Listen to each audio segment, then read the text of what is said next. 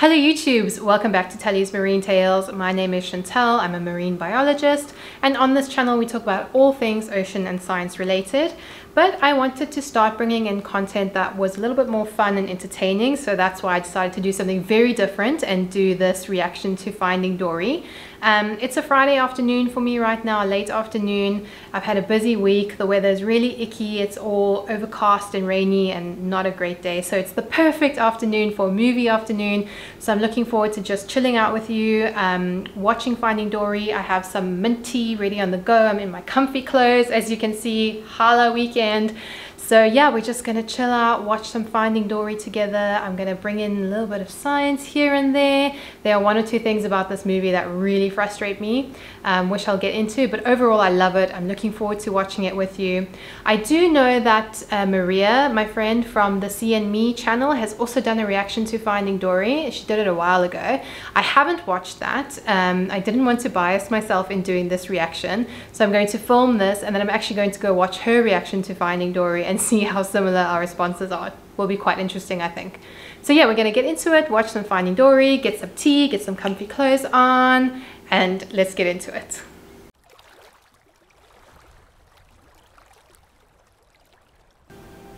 All right, here we go. So I don't know about you guys, but I really enjoyed Finding Nemo. And you know, sometimes sequels can't be that great. But I actually enjoyed Finding Dory more than I enjoyed Finding Nemo. I think this is my favorite ocean movie. No, wait, I have to preface that. I love Moana. It's tied with Moana. Finding Dory and Moana, to me, are like my top two favorite ocean movies. I don't know which one I prefer more. What do you guys think? And leave it down in the comments below. Do you prefer Finding Dory, Finding Nemo, Moana, or do you prefer like those horrible shark movies? I hate them. Oh my gosh, cute little Dory, hang on. Yeah! That's exactly what you say. Okay. We'll pretend to be the other kids now. I mean, you physically can't get a cuter fish than Baby Dory. You wanna play And that laugh, I love it. Hi, I've lost my family. Can you help me? Where did you see them last? Well, So this whole montage of like Dory going off trying to find her family, traversing through different ocean ecosystems. I mean, it's obviously unrealistic. This is an animation, so we have to take everything with a pinch of salt. But overall, reef fish, especially small reef fish that occur on coral reefs, they don't move around much. Things like clownfish, they have their own anemone, that's their anemone, and it's their home, and they don't really leave it that much.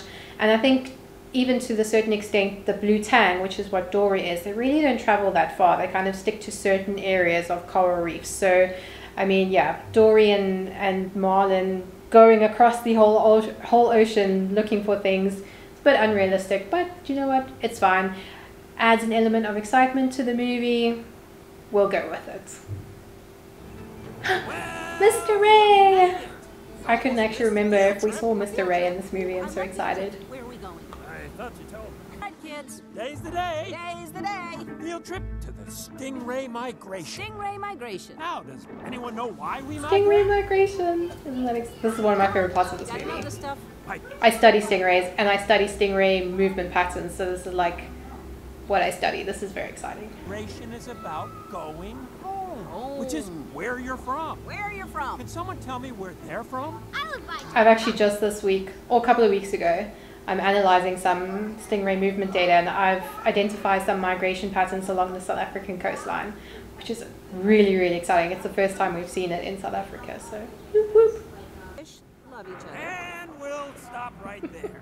Climb aboard, explorers. I feel a migration song coming on.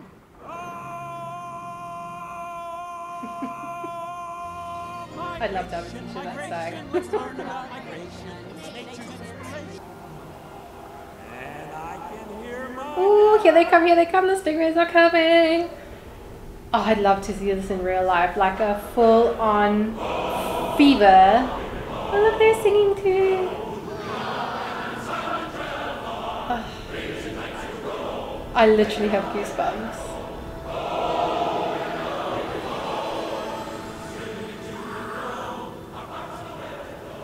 It's literally one of my life dreams to see these big schools of stingrays. You get, I think it's cow nose rays in California, or in the bay, what's that bay called there by Mexico, that big bay, oh, I can't remember, but they have like these huge schools of cow nose rays that pass through there. It's like all I want to see one day. Actually, Mr. Ray, I think he's a spotted eagle ray. I think that's what they modeled him after. And they are rays that can occur like alone in solitary, or they can occur in groups. So I mean, I've seen rays by themselves, but I'd love to see a big group of them. See, so the fact that Marlin doesn't want to travel, that's quite realistic, because these reef fish do not want to leave the reef. It is dangerous out there. There's lots of fish out there that's going to eat them. So they have these really small home ranges. They stick to the areas they know. They stick to their little corals or their little anemones, and they do not travel much. No, we've done our ocean travels. That part of our lives is over. So this whole turtle migration thing is also pretty accurate. I mean, obviously them riding the currents, I don't think is going to be as intense as they showed, but they do travel crazy distances. So there was a turtle that they had in the Two Oceans Aquarium, which is the aquarium here by me in Cape Town. And you know, I think she came in injured, and she had been in the aquarium for years. Her name was Yoshi. I actually dived with her. It was really cool. But she started exhibiting nesting behavior in the aquarium, so they wanted to like release her and give her a chance to be free and live her life. But before they released her, they actually put a little tag on her, a satellite tag, so they could track her movements. And for a while she stuck around Africa, and then she went up the other side, the western side of South Africa, and I think she went all the way up to Namibia, maybe even Angola. I'll double check the track for you. But now she trekked the entire way across the whole Indian Ocean all the way to Australia. So they do travel crazy distances. I mean, I'll have to check for you, but that's a whole ocean basin that she crossed. And she will have used ocean currents to facilitate this movement. And unfortunately, so she made it to Australia, but her tag battery died. I think it was a 3-year tag battery. So we don't know what's happened to her now, but I hope she's found her home. I hope she's made her homeward migration, and she's going to find a mate and lay some eggs in Australia. At least that's the hope. So this is also quite accurate, the fact that fish get stuck in plastic. I don't know how often that happens to fish, but all kinds of marine life get entangled in plastic, from seabirds to turtles to you name it, whether it's pieces of plastic floating around, whether it's old fisher nets that are just floating around in the ocean. There's so much marine wildlife that gets entangled in ocean plastic. It's actually really sad. One of the things they suggest that you do is, if you have any plastic, like for instance, like what's wrapped around Dory now, where it's a ring, that you just cut the ring before you get rid of the plastic, so that it doesn't get entangled like that around sea life. What if it's a restaurant? Oi, you two! Shut it! Yeah, we're trying to sleep! You interrupted my fate! So they're actually now in a kelp forest ecosystem, which definitely will not be a good place for them to be, because coral reefs happen in nice, warm, clear waters, above 25 degrees generally. And kelp forests, where I come from in Cape Town, we also have kelp forests here, are much colder. So kelp forests thrive in cold, nutrient-rich water. But yeah, so that water is going to be about maybe anywhere between 8 to 15 degrees Celsius, which is like a minimum of 10 degrees lower than what clownfish usually live in. So yeah, no, we're not going to have clownfish in kelp forests. But you will get seals. We have Cape Fur seals here, and they're actually really, really fun to dive with, because they're called the dogs of the sea, because they're super playful, and you can actually like throw pieces of kelp for them and they'll go chase after the kelp. And I've dived with them here. They're actually really, really cool to dive with. They're not as dumb as what the show makes them out to be. So this whole storyline with the octopus escaping is actually also super realistic.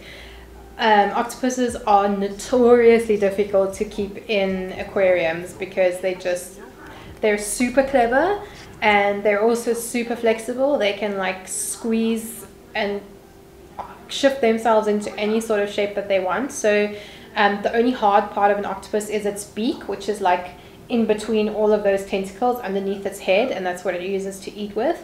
And it's the only hard part. So as long as its beak can squeeze through a hole, the rest of the octopus can squeeze through a hole. So unless you have your aquarium literally like airtight, there's no places for it to get out, it will get out and escape. There's some really fun stories. I actually encourage you to like Google it online about, you know, these octopus escape artists.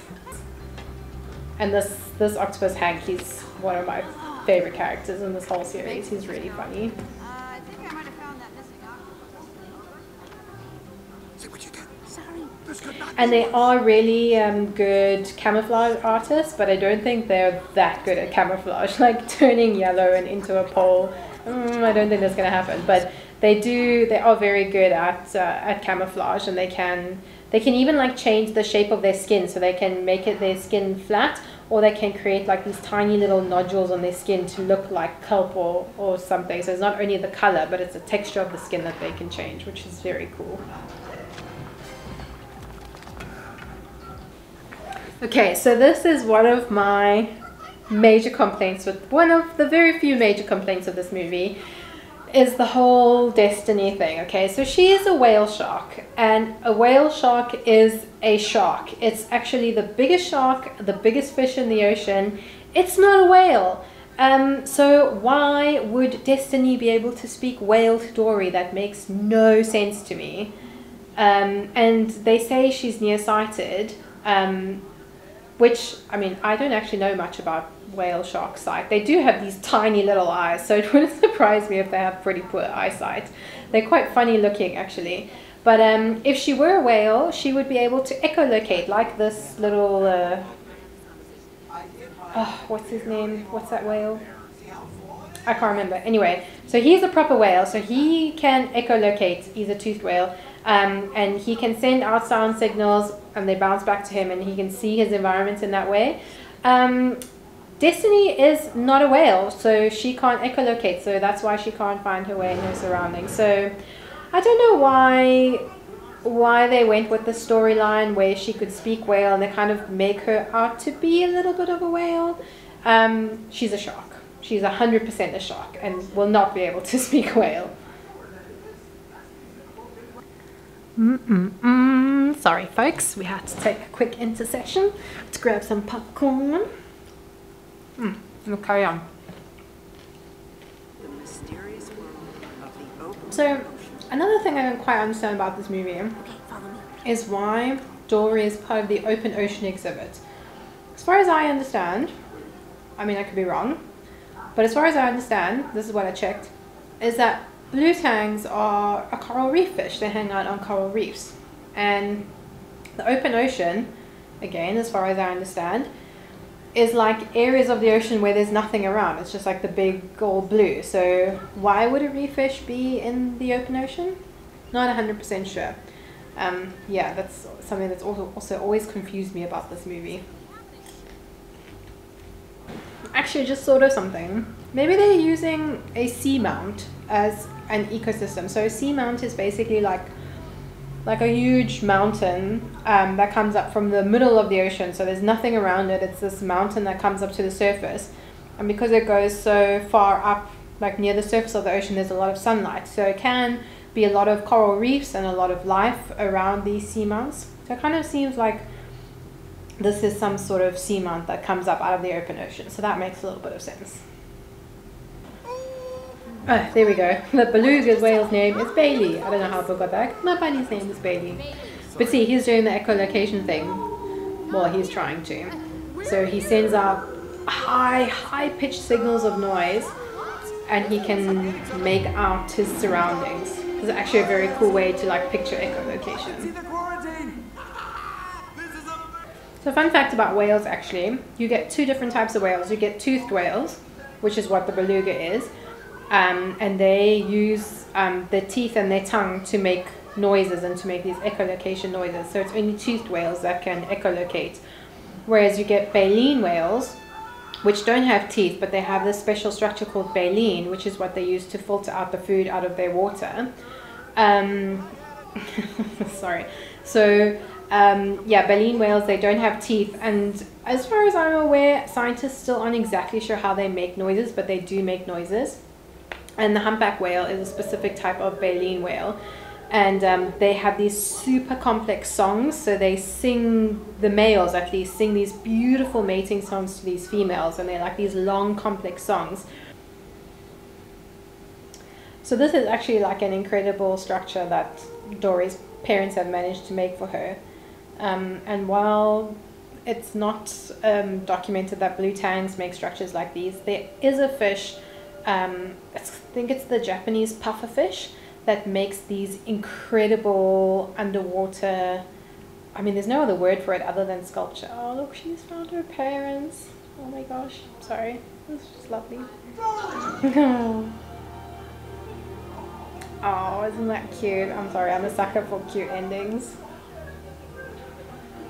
But yeah, so these Japanese pufferfish, the male, makes these crazy underwater sculptures. So he spends, oh gosh, it's over a week. I think it's about a week making this underwater sculpture, and he like puffs away the sand, and I'll show you a picture, and he makes like all these divots, and then he decorates it with shells so that the female fish can find it and she can lay her eggs in the center of this huge structure. But I mean, the pufferfish, I think it's quite small, but he makes the structure like 2 meters big, and he spends this whole week making this incredible structure. And as far as I know, that's the only fish they found to make such a, like, and it's mathematically perfect. It's like circular with all of these angles. I mean, it's just incredible.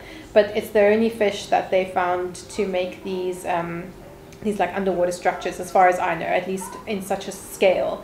They actually very recently just discovered another one of these, they call them underwater crop circles, down in Australia. So these were originally found in Japan. And a new one was found in the deep sea in Australia, 100 meters down. They were doing a survey there. And it's quite interesting because pufferfish aren't really known to occur that deep. So they did see a pufferfish there, but it moved too quickly for them to identify it. So there are these new puffer circles that they've discovered in Australia, but they don't know if it's the same species as the one in Japan, if it's a different species, if it's a completely new species. It's quite exciting. So we're going to see what comes out of that. Remembered in your own amazing Dory way. I mean, this is a little bit ridiculous, but otters are super cute, and they're actually really important components in kelp ecosystems. I don't know if they cuddle exactly, but they do hold hands. If you've ever seen them, super cute. Another one of the animals I really want to see in the wild one day. Oh, Dory reunited. Are you crazy? How'd you get here? So many like family reunions in this movie. It's just lovely. Never see you again. Absolutely! Go get him, Kelke! Cutest laugh. Oh my gosh. Guys, you can do whatever you want with your life. That's what I love about this movie. Don't let anything hold you back. Find a crazy friend to do it with though. Someone like Hank makes it much better.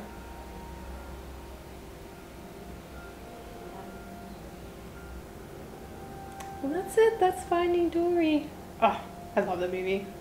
I'm a big animation fan in general, and when they do it good, I just love it. So yeah, that was it. That was Finding Dory.